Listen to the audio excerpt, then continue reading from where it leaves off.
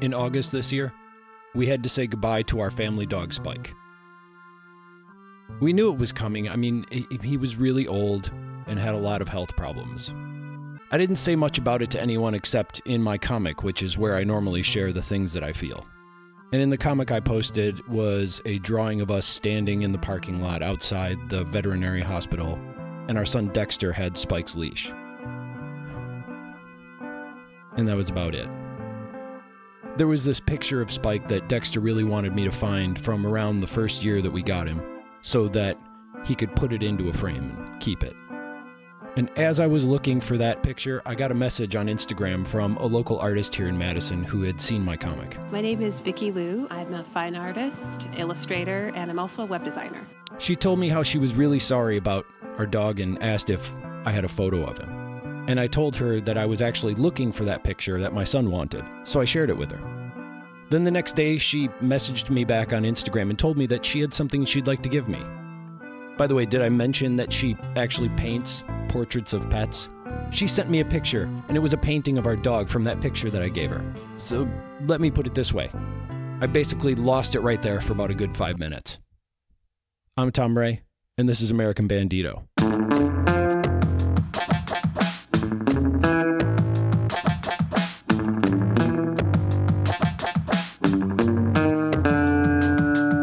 What Vicki did was just the nicest thing ever. I mean, I'm always surprised by the people that I meet on this show, and I'm so happy that I've gotten the opportunity to just become a part of this community of artists that I've met over the past couple of years. So I set up a time to meet with Vicki at my train car, and she was going to give me the painting of Spike that she did. Well, I mean, there was no way I wasn't going to sit down and talk with her on the show. The AC still wasn't hooked up on the train, so I set up a card table outside and some chairs, and we sat out front, and I got to know a little bit more about her and what she does. And I just want to say this openly. I want to thank you so much for doing the picture of our dog. That was the sweetest thing. It was my pleasure. Yeah. When I found out about your pupper, I have a particular, especially with people that, not just that I'm super close with, but people that I follow on Instagram. I follow a lot of like pet accounts, like people with their dogs and their cats. Yeah. And whenever I see like a post, it's like the pet crossed the rainbow bridge, or my heart immediately sinks. And I'm like, okay, I know that there's nothing that can replace or help in that moment, because, you know, you're going through so many things. It's so personal for everybody. But having a portrait, I feel in some small way helps capture a bit of, hopefully, the essence of that pet. And while it might be a little emotional, like it would be for me if I had lost my pet, to have a portrait, so many people that I've done portraits for, it's not about the gratitude. It's about how you can just tell that it's done something. In some positive way, it's affected them. Most of the time, people are kind of like crying a little bit when they're talking about it, and I feel bad. And I'm like, I didn't mean to make you cry, but I understand that that's sometimes the natural reaction. So when I found out about your pup, it just it got me, because I have 2 dogs that I rescued myself, and I can't imagine. I don't have children. They're my babies. They're my fur babies. So I dread the day. Can't get into that. I can't talk about that. We'll go past it. We can look at the portrait later. But I appreciate that so much. And so how did you get into doing the pet portraits? You know, this is actually, I was thinking, how did this happen? Because I'm such a serial dabbler. Like, I like doing so many different things. But at heart, I've always been an illustrator and a painter. And having pets myself, I've always done portraits here and there, just because I genuinely love doing it, because I love animals so much. One of my friends, Emily Balsley, who I'm sure a lot of people who listen know who she is, but she's a wonderful graphic designer and illustrator here. And she told me about the 100-day project, which I was kind of like, ooh, okay, can I make that commitment? Because I have a full-time job, and then I pretty much, by the time I get home, I maybe work 3 to 4 hours a night on my artwork. And I thought, oh, can I commit to this? Can I do and I knew I'd have to do 100 days straight. I couldn't just maybe do a little bit here, a little bit there. So I decided to do 100 days of mini, like they were 2-inch by 2-inch portraits of dogs. Yeah. And so I started doing those little itty bitty watercolors, and I started getting like a lot of feedback from people going, oh, these are so cute. Can you do one maybe of my dog? Could you do, I might get a gift for a friend or something like that. And I thought, like people are really responding to this. And I just did it because, it was part of the project and I enjoyed it. And so the response was actually very overwhelming. And so from there, I started doing larger portraits. Okay. I had more and more people coming to me and saying, hey, I saw mainly Instagram was kind of, the thoroughfare where people found me. Before that, you weren't doing pet portraits, or? I wasn't, no. Okay. I did a lot of like landscapes. I would do animal portraits here and there, but I did like landscapes, portraits of people, things like that. So I wasn't completely centered on pet portraits per se. What I was thinking too is you went with the smaller one. Now, it seems like that would be easier because you're going, it's smaller, it's easier. It's not. It's still the same concept. It's not. You know what? This is what I thought it would be easier. But here's the thing. When you're working so small, you have to be so much more mindful of the little things that make that animal unique, right? Like every pet, every animal, they have like their little unique signature, like look or, the patterning. And because you're not working in a large space where you can kind of get in there and tweak things and add more detail, you have to really be good at being like retractive. And so that project helped me, but it didn't go faster. Like I thought, I can knock these out because I'm doing 2-inch by 2-inch little portraits and I'll just get them done. And still putting the same amount of detail in there. I really was. And then I was like, let's do gold. So then I went on this passionate love affair with like gold ink and gold leaf. And so now if you look at my work, you'll see a lot of that now. Like I use a lot of gold leafing and gilding and stuff, but it kind of started from that one project like 2 years back. So it's only been 2 years. It's only been 2 years. Yeah. Okay. I was curious to know more about how Vicki started incorporating this gold ink into her work and why she decided to use it in the first place. Why did you start using the gold? I don't see a lot of that. So why is that? Here's the thing. When I was going to MyAd, I was an illustration major. And I found that there was this kind of, I don't know how to put it, but there was kind of this like designers versus fine artists, and you can't be one or the other, right? Like even in some of my fine art classes, my professors would be like, you have to pick. You have to pick. Really? You're being a little bit too illustrative with your painting. And so I found that was very odd to have to be so restrictive, right? And I thought with illustration, does that matter how you're approaching things with like medium and stuff like that? And so needless to say, I ended up leaving there and I ended up getting my BFA at UW Oshkosh. But when I started incorporating geometry into my work, and so here and there, ever since I graduated, I would do pieces where I would put patterns and stuff like that in there. And gold leaf started when I was doing those portraits and I was using calligrapher's gold ink. I thought, how can I frame a portrait and not just have like a dog or a cat like right in the middle and there's nothing there to anchor it, like it's just kind of floating, and I didn't want that. And I thought, well, the best way to anchor it is let's think about borders. Let's see how we can make this interesting. So that's when I started incorporating. Maybe 6 months after I was doing the 100-day project, I was doing bigger pieces, and so then I was adding gilding at that point. And at that point I was using composite gold leaf, and now I'm using the more expensive, the 24 karat gold leaf. And that was it was a recommendation from an artist who streams on Twitch. And so every once in a while I do that as well. You actually went with the Twitch channel. I went with the Twitch channel. Okay. And so I wish I could say that I was more consistent with it. It's maybe once a week right now. I met an artist called Nen, and she does like comic book covers and stuff like that for like Titan, things like that. And she said, you know what? The issue with gilding, like as far as adhering, because I would find I would lay like down the medium and then it just wasn't coming up and pulling as easily as I wanted it to. And she says, don't do the composite. It's like aluminum. It's like all of this. She goes, go for the 24 karat. You're going to use less of it and you're not going to have to struggle with it. The application is going to be a lot easier. And I thought, okay, I'll give it a go. And I couldn't go back after that. Okay. Like it was so much more easy to apply, and it adds warmth to the portrait. Like I rambled because this is what I do. But well, actually, that's very handy for a Twitch channel, you know? Oh, sometimes, yeah. Sometimes I get so focused though when I'm doing that, like I'm not looking up at the chat sometimes. So it's the trying to be better at like doing multiple things and multitasking. But don't you do like the Bob Ross thing where you just talk about what you're doing? Like, I mean, that. Well, sometimes, but I think you get a lot of like repeat people that come to your channel.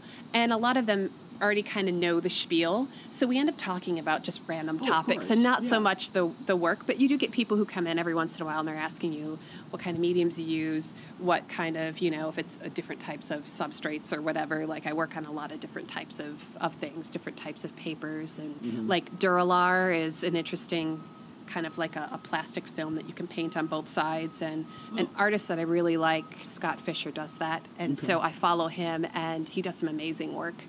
So yeah, I'm kind of like where you see like glitter and you're like, ooh, that's like me. When I see artists working on new materials, I'm like, oh, I have to try it. See like, how can I apply it to my work?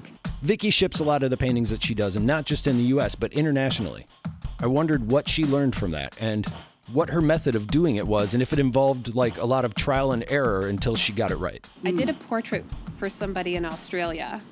And so this was winter, and it was summer for them. Yeah. So I had shipped out a portrait that had, it was a pretty solid, like, kind of, I'd like to do these kind of halos around some of the portraits that I do.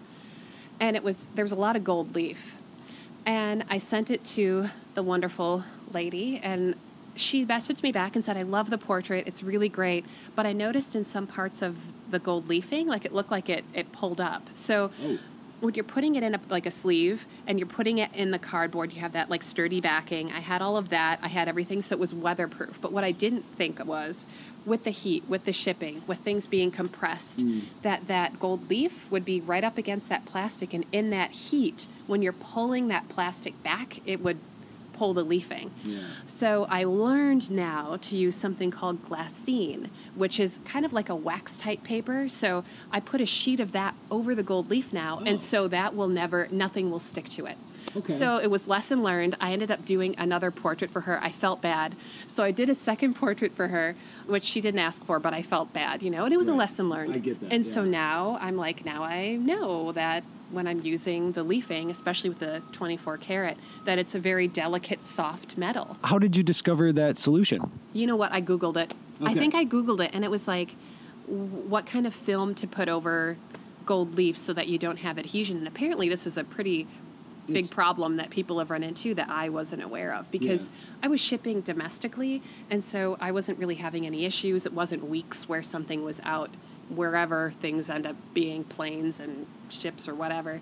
So that I learned through international shipping. Do you ship a lot? I do. I try to keep things a little bit more domestic just because a lot of times I will admit that I usually end up eating the cost of shipping. So when I usually give like a quote for a piece, typically because for domestic I say free shipping, for a while I was doing that for international, and that was a little spendy. Oh, wow. Yeah. I think if this were like my lifeblood, if this was what I was doing for my career, which I'm hoping that I'm slowly working towards that, I'm more mindful now. How are these people finding you, even like the international? Is it just through Instagram or? Through Instagram.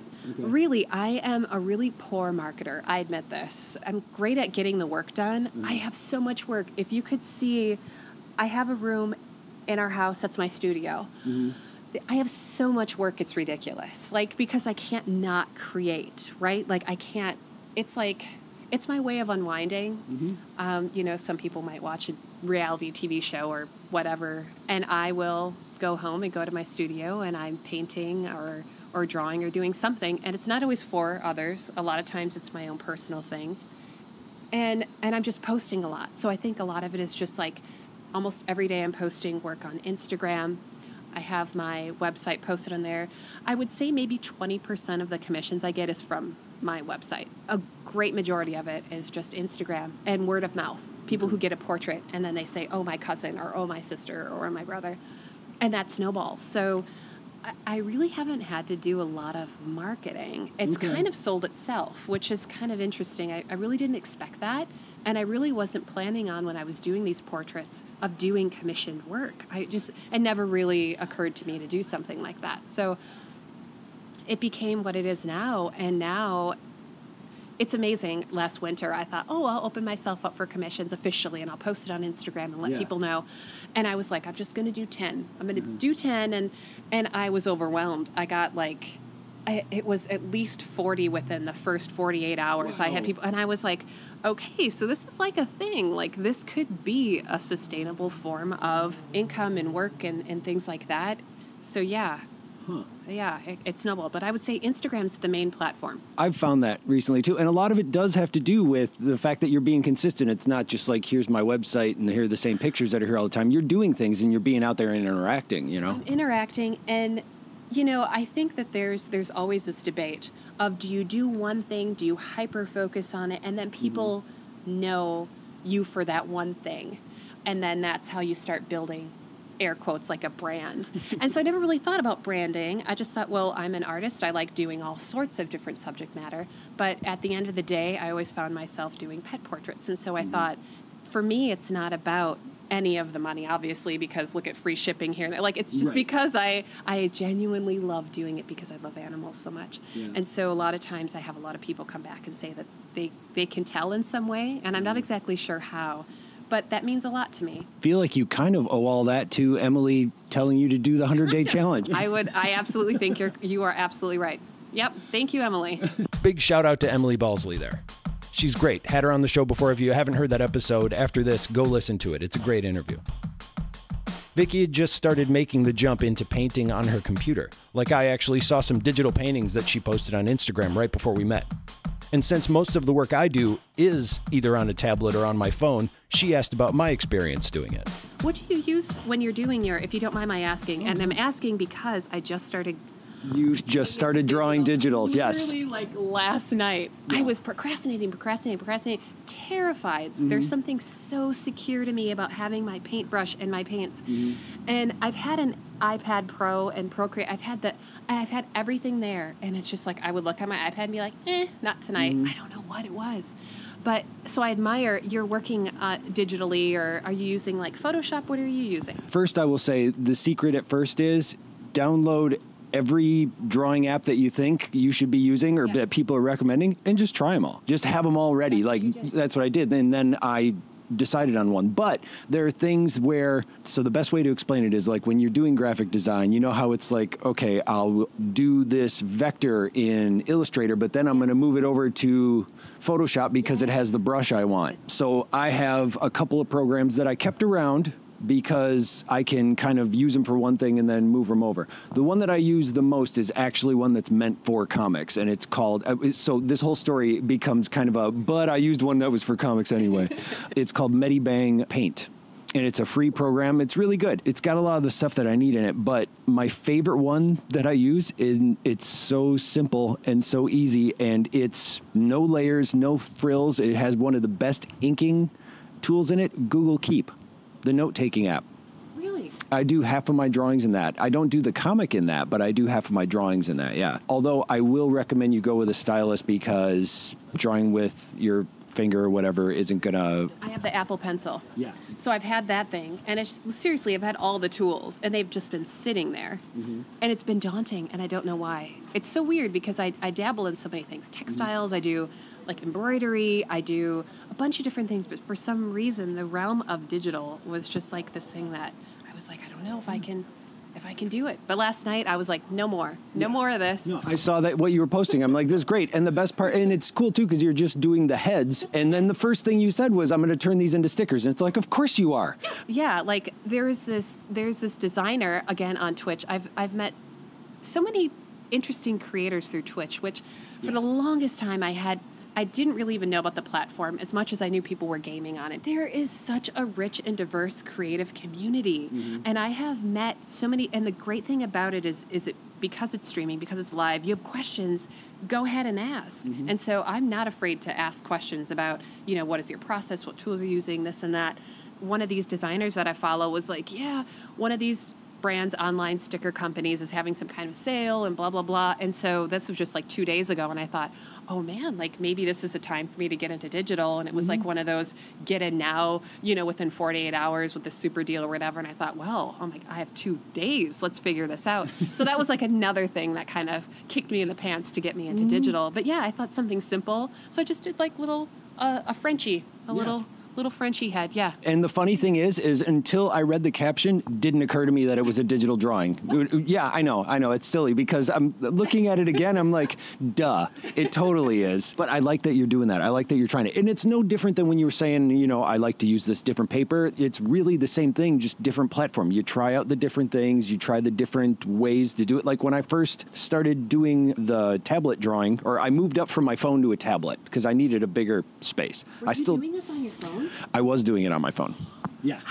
Well, because I never bring a sketchbook with me. I always forget a sketchbook. So I have to learn, and I've gotten much better at it. And basically, it's the fact that you can zoom in as much as you want. Like, as you're sitting there going, oh, it's such a small area. It's like, oh, but I can just draw a section, zoom in on it. So. Just like with the iPad, you know, I can just really like hyper-focus into one area and then pan out. That is the beauty of those programs and things like that, yeah. And you'll notice when you go to do something organically, sometimes you'll instantly want to do the undo button, or you'll want to like, you know, zoom in on it, and it's like, I can't. With this, so I'm like holding my head. I'm like, I've done that so many times. Where I was like, oh, I put that wash in too dark. Like, I'm not going to be able to pull that out of the paper. And then it's like, okay, maybe we'll add some gold leaf there. So not that if anybody gets anything with gold leaf for me, that's a mistake. Like, I'm covering it up with gold leaf. But I've totally been there where you want to like, where's the undo?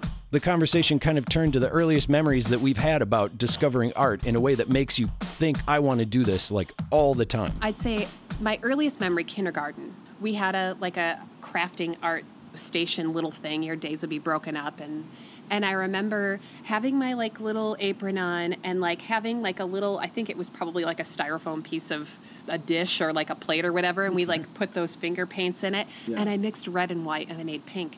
And I was like, are you kidding? What? These two colors make... And honestly, since that day, I can remember it clear as day. I was in love with art. And that was it. Like, that was it for me. And so from that point on, I had always drawn. I had always painted. But, I mean, I was painting all through high school. Man, I was doing so much work, but I didn't really know what I was doing. I just knew that I liked doing it. I always wanted to illustrate children's books. I had grown up with, like, pop-up books and, like...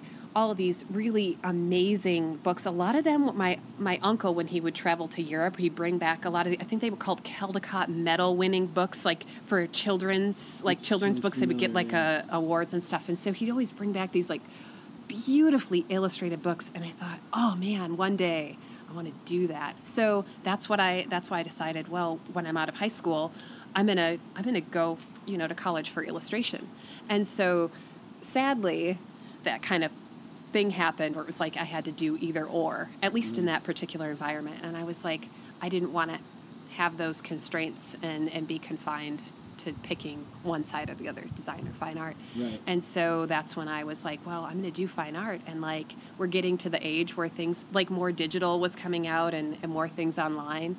And I thought, I can do this and not have to worry about maybe necessarily getting a degree in this to do it. In high school, I always thought, well, you have to get a degree to do this. Like, you can't just get hired doing a job unless you have a degree in that particular field or something like that. And so I'm not a youngin'. I graduated in 2000, and that was right when the internet was starting to become a thing. So then when I was in college, then I was seeing more and more of how the internet was impacting art and different things that you could do that wasn't necessarily something that you had to go to a college or school for, stuff like that. So I just found myself taking like a lot of workshops and a lot of things like that with different artists that I admired, and so that's kind of, my work has evolved and progressed as my interests evolved and progressed, and here we are. That's the thing that surprises me. You've mentioned a couple of times now that people have said you had to do one thing, and it's your interests change and progress, and you have several things. It's just like saying that you're only allowed to like one kind of music, you know, or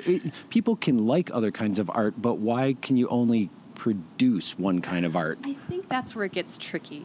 It was weird. I ran into that quite a few times, and then it's funny where we're at now. Those parameters and those limits are just, people don't talk about it anymore. But that was something that consistently over the span of maybe 5-6 years I ran into a lot, which I thought was very interesting. I will say when I was getting my BFA, I had one particular instructor who sadly has since passed, but he actually was like, if you pick something, you don't necessarily have to pick one thing. But if you do whatever you do and you do it to the best of your ability, and you just keep learning, and you just keep learning, and you just keep introducing yourself to new things, you're going to do great. You're going to be successful. Yeah. Be consistent in what you're doing, and it'll work out. You don't have to have all the answers right away. He encouraged me to apply for this. 2 students a year get this scholarship.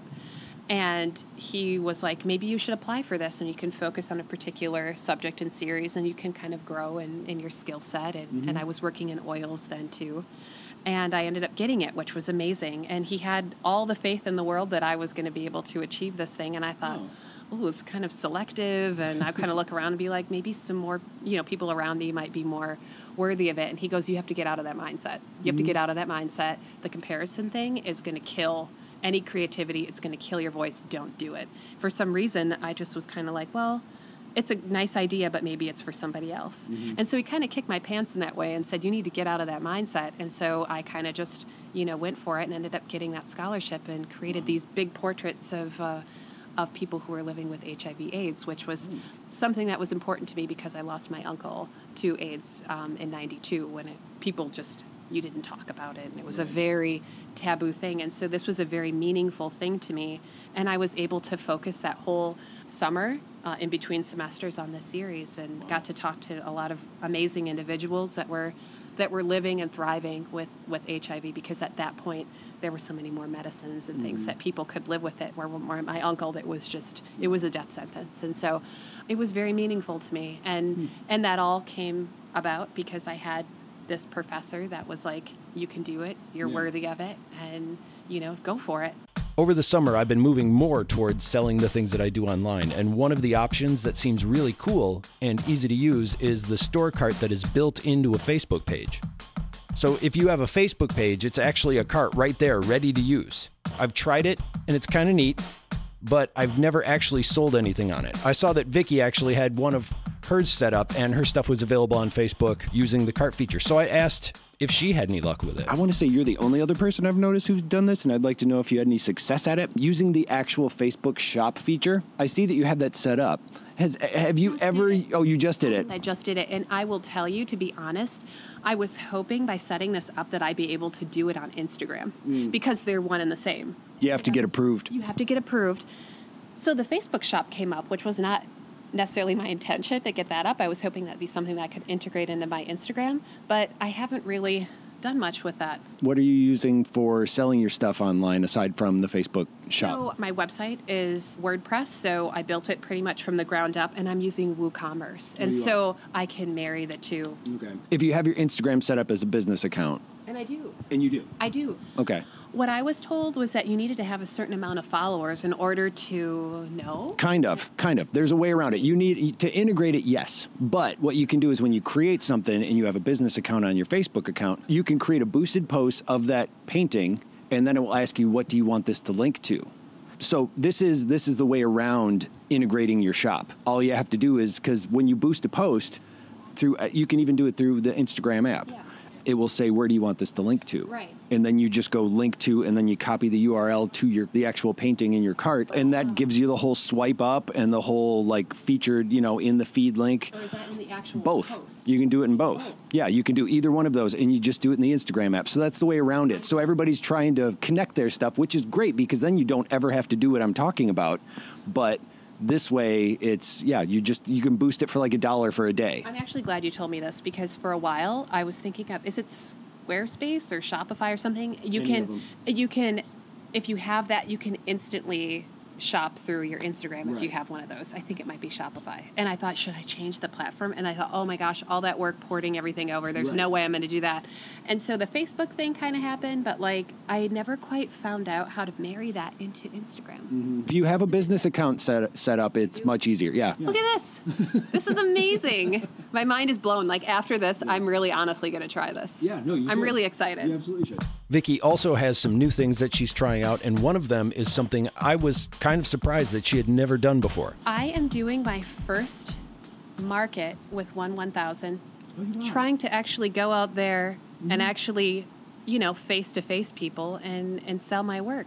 And so this is a huge thing for me because I've never done markets. I've never done like where I'm actually physically somewhere. It's always been online. And so you end up it's very solitary, as people know. Like when you're a creator, a lot of times you're very much in your own world and you're not totally interacting with people a lot. And so I think after a lot of, I'll say, kind badgering, some people, said, hey, like, apply for this, and Sarah over at 1000 is beautiful. She's wonderful. And she was like, there's this beautiful thing, this new place, this new space that's opened up that we're going to be doing our holiday market at. It's a brand new venue, and I had been to the last couple because, I like a lot of what 1000 does, and I'm a member at 1000. And so I thought, well, this would be a great time to start building up my work now for this because it's in the middle of December.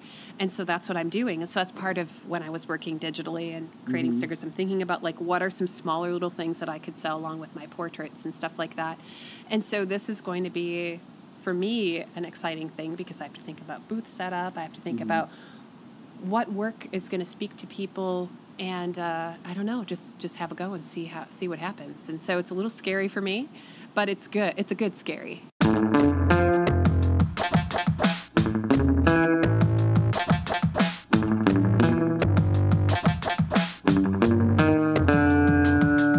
Again, I am just so touched by the painting of our dog Spike that Vicki made, and love just doing this podcast and getting the chance to meet such great people. I've posted a picture of the painting that she made on this episode of the American Bandito website.